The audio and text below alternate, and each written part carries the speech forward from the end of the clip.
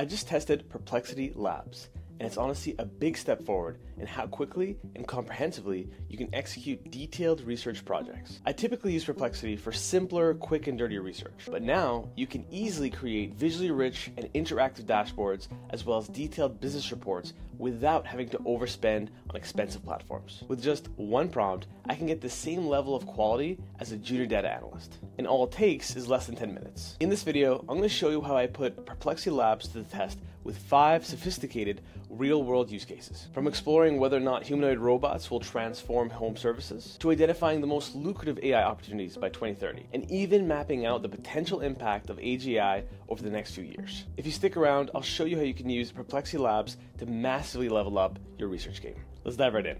Alright, so if you don't even know what Perplexity is, it came out in 2023, and it's basically a wrapper on top of Google search that over time has gotten better and better at doing research.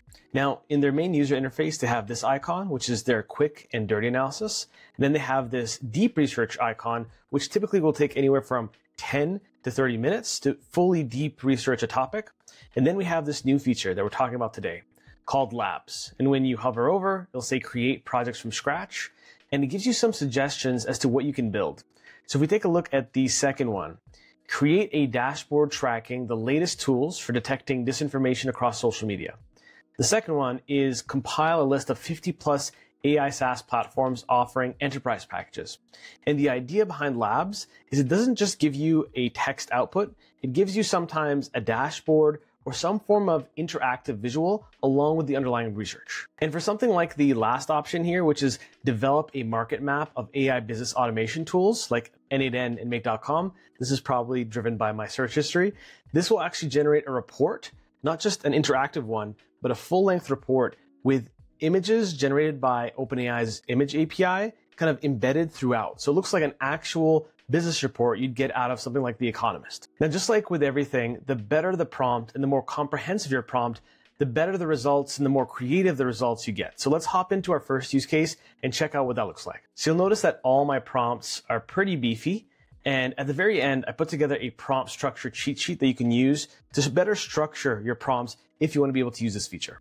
So for the very first one, we said create a comprehensive disruption analysis of how humanoid robots will completely transform home services between 2025 and 2030.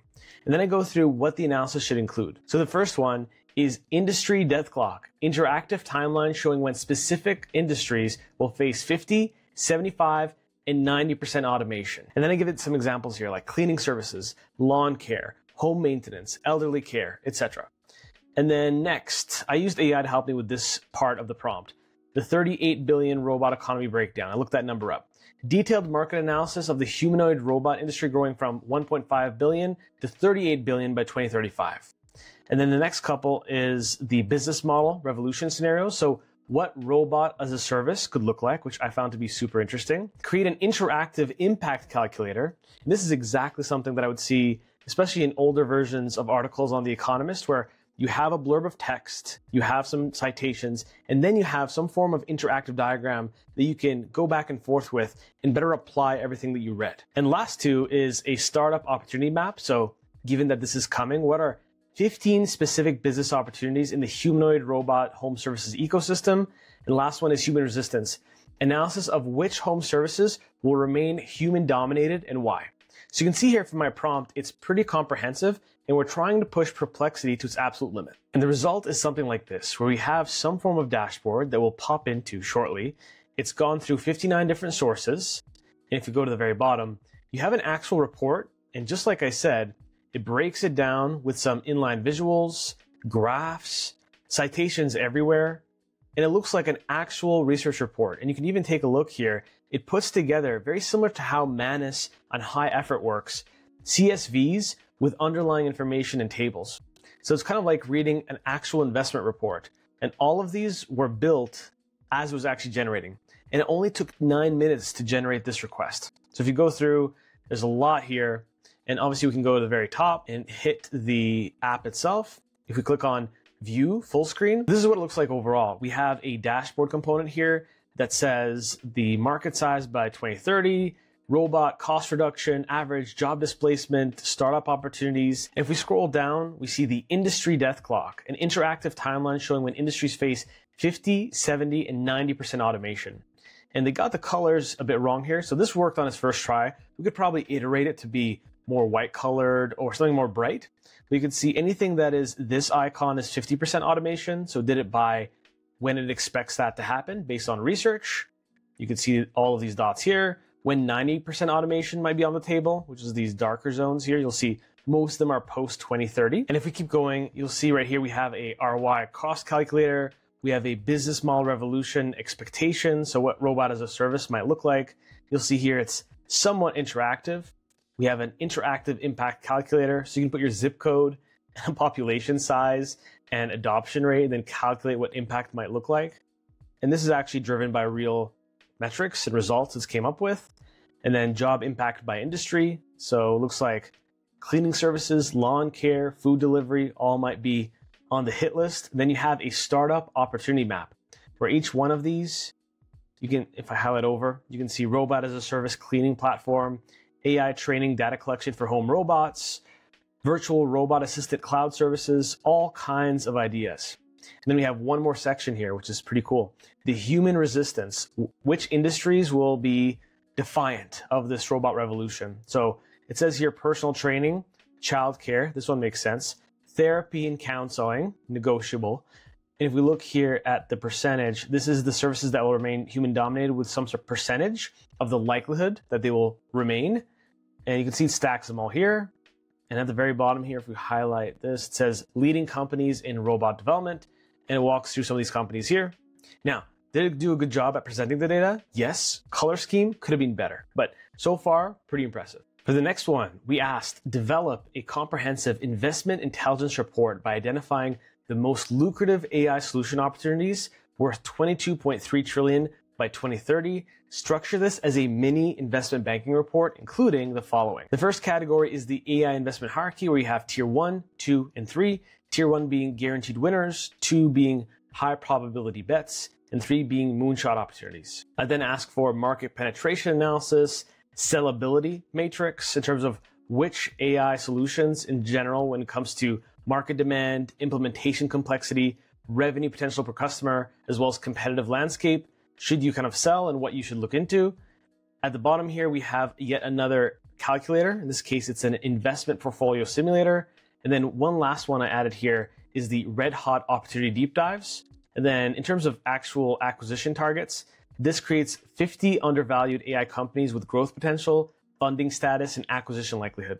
So by going through all of these, I'm trying to see, could this be a venture capitalist's, a private equity person's best friend co-pilot? Does it have the potential to do that? And the last part here, this is a real component where I tell it what to do. Create interactive charts showing the correlation between AI investment and economic returns. And then we get something like this, where we have some report that, again, we'll go through. We have a longer report here with more CSVs since it's more number crunchy in nature. And if we pop up this report at the very top, view full screen, this one looks way better, way more readable. You have the dashboard with some summary numbers. You have some trajectories of different distributions in terms of AI investment by country. If you click on investment tiers, it'll walk you through examples of guaranteed winners, high probability bets, and moonshot opportunities. These are the ones that I really care about. Market analysis. Look at the way that even appeared on screen. Very cool. With some supporting stats. AI agents lead growth. Healthcare AI dominance. 187 billion market by 2030, driven by diagnostic tools, drug discovery, and personalized medicine applications. And if we keep going, here's the sellability matrix. And then you can click on these. Let me see if it does anything. Calculate recommendations. Cool. So based on this criteria, it's already queued a series of companies and lists that you should take a look into. So if you are a junior investment banking analyst, try to use this ASAP because things look a bit hairy right now. Next one, if we take a look at the portfolio simulator, we have a 10K portfolio simulator, 100K, and then a million, each with some expected returns, risk level, break-even timelines, and projected values by 2030. Now, we're dealing with language models. So can the math hallucinate? Absolutely. So even if you use this and it looks very compelling and interesting, just make sure to double and triple check your numbers, because at the end of the day, language models are imperfect at math. They're way better, especially with reasoning models, but most likely Perplexity is not using reasoning models to come up with this. So definitely worth taking a look at. Now the last two tabs, this one's really cool. Acquisition targets, where it creates a list along with current valuations it's researched, and then it created an actual matrix of upside potential, market demand, complexity, revenue potential, and acquisition score. And the last tab, we have an AI bubble reality check, where you have some companies that say it's overvalued, some that are undervalued, and then as you go down, you have valuation metrics analysis. So if you are in this space, this is definitely a tool worth looking at, especially since it's under $25 per month. All right, and to switch gears a bit, we have a different application here. And I'm just gonna jump to what it's gonna look like.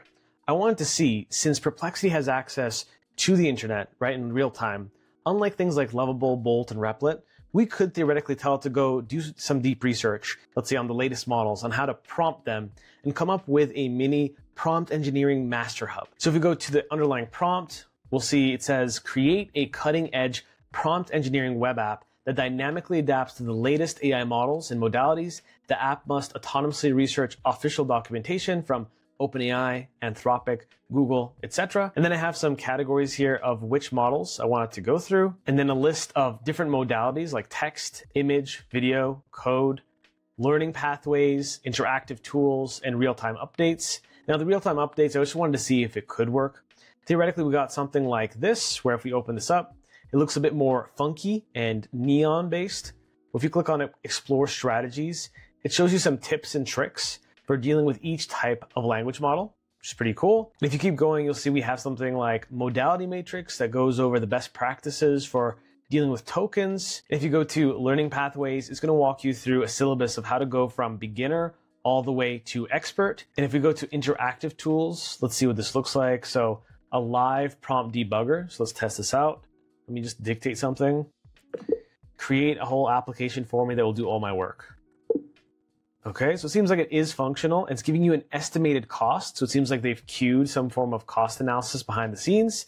And then what's cool is, because I said create, it's highlighting it.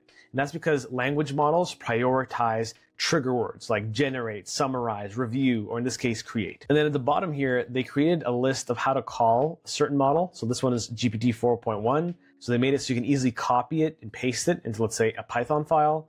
And then you have this multi-model response theater where you can take two models, click on run comparison. I'm not sure if this will actually do anything. I think it just basically shows the speed, quality overall, but not very functional there. And for the second last one, we came up with this. Develop a comprehensive business transformation analysis showing how AI will completely destroy existing business models while creating unprecedented opportunities. And then basically give it a structure, create a death list, a birth explosion, a transformation matrix. And you'll notice over and over again, my structure is very similar, where I give main idea, a series of areas that it can go down a rabbit hole, and then overall a TLDR of what do I want as an output. So include specific company examples, financial projections, and actionable implementation strategies. And once again, it puts together a platform right here, and you can actually see this without opening it in full view, by the way. So you can test this out, click on industry manufacturing, and go to machine learning, and then revenue model, let's say SaaS, and then target market, consumer, and then you can click on generate business model, and it'll show you some financial projections overall and give you a score on risk assessment. So overall risk assessment here, and then you can go and click on export here, which theoretically, if I open this up in full view, might download everything as a text file. And then you'll see transformation matrix right here. This one's actually worth opening up. So let's do full screen. And by the way, you can download all this as code. So if I downloaded this here, you can see that this would open a zip file with the underlying code to recreate this view. So if we go into full screen, you'll see this looks a lot better here. We have a graph of what traditional versus AI business metrics look like with accompanying charts.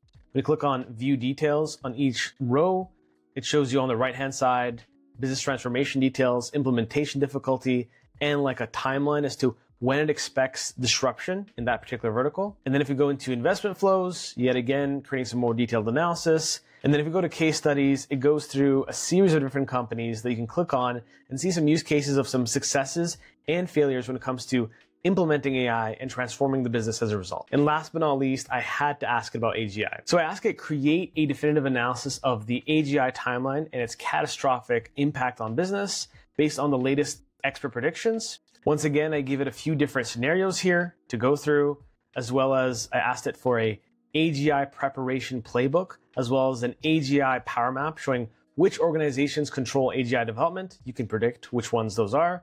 And then at the very bottom, I asked for an interactive AGI impact calculator or simulator. And then I asked it to include a real-time tracking of AGI development milestones and breakthrough announcements from leading AI research organizations. And along with its very detailed report it put together, we got yet another very good analysis worksheet.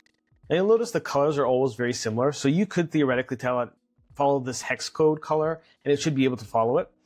If we click on something like industry, accounting and finance, and then AGI arrival time, we set it to 2030, okay?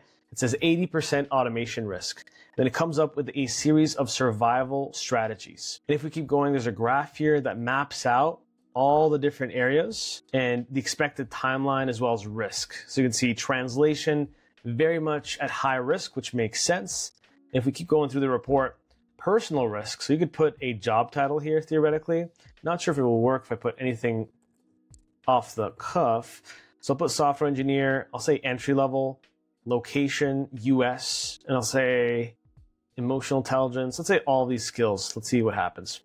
Calculate personal risk. Now, maybe it's because I added emotional intelligence, but core recommendations are continue developing your current skill set, consider learning about AI, AGI, leverage opportunities. Well, no duh. If we go to economic scenarios, we have the soft landing, hard takeoff, hybrid economy, and it kind of defines each one. And when you click on each one, it'll show you what the possible GDP impact would be, as well as job displacement and new opportunities. And then you have the hybrid economy and any stats related to that. And if we jump to the AGI timeline, you'll see it's put together a really compelling and pretty timeline of where we've been and where we're heading, along with an AGI timelines prediction by expert, where you can look at people like Dario Amodei, who's the leader of Anthropic, Sam Altman, Jensen Huang, Elon Musk, etc., and when they think AGI might be coming. Now you'll notice that the more academic, the further out the expectation. So interesting correlation there, right? Owners of actual AI companies versus academics. And overall, just going through all these use cases, it gives you a lot to think about. It's more than just reading some AI generated slop. It gets you to really introspect and think through and basically assist you with critical thinking. And just to summarize, if you want to be able to write and structure prompts that work really well with Perplexity, this is my general structure. So you have some opening formula with an action verb, let's say generate, create, a comprehensive, some form of deliverable, showing or identifying some goal or core concept, and having some more specific outcomes. And then this is where you've seen in every single example, I have sections that I designate for each one. Here are basically some heuristics on each of the sub-bullets.